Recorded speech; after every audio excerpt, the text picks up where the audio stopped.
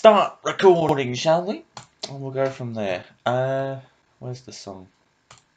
How Much a Dollar Cost by Kendrick Lamar, James Fauntleroy, and Ronald Eiley on the album To Pimp a Butterfly with explicit content. That's yeah, lovely. How much am I going to use it? Alright, so I mean, I can't complain. That's definitely fantastic. I'm not going to go into the lyrics because they're just too good and that actually requires effort. What I will say though is I love the I love the dynamic of it. The it it flows really nicely, and that was so bland. So whatever. It flows nice. It's fantastic. It's good. It's great. It's lovely. It's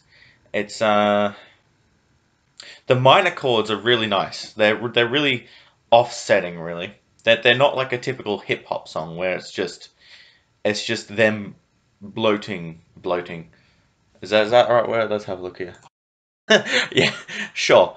It's them make or becoming swollen with fluid or gas. Yes, we'll go with that one. Gloating, that's the one I'm looking for. Uh, it's not a rapper gloating. It's a freaking amazing story, and I know what you mean now.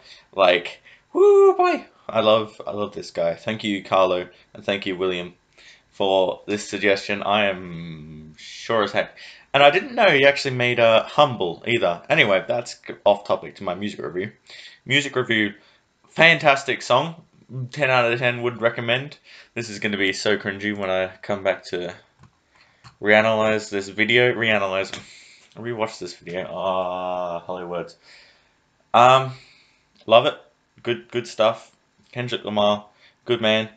Good dynamics. It drops in places. It drops in places where it doesn't need to drop, but that's what keeps your attention. Like the bass drops and the drums drop for a little bit for like a one bar or whatever, and then they come straight back in. It's just nice. It keeps your attention. It makes you focus on the words.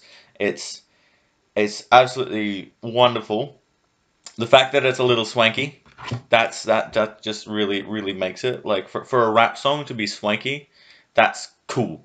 That's just cool. Like there's no really other. Well, there's probably 20 billion other ways to describe it, but it's really cool and nice and really adds emphasis to the story. Where this is a casual, laid back, whatever, like conversation between him and a hobo. Um, the minor chords really make it so he's the antagonist.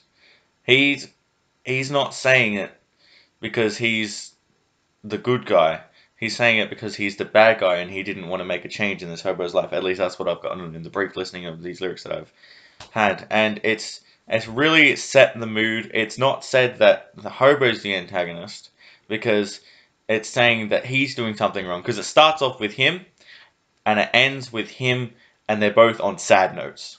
That it's not saying that he's in a sad part of his life, it's saying that he did something wrong. I love it. Fantastic.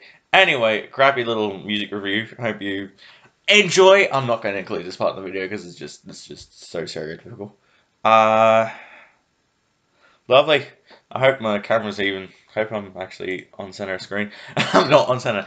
Here, there you go. I'm on center screen now, and this is probably going to be a jump cut to me now all of a sudden being on center screen. Maybe I should have it off screen and I can have it in a, yeah, I'll do that. I'll do that. There we go, and then it can be there. Anyway, lovely, nice jigsaw. It's up there, isn't it? So yeah, okay, cool. Lovely.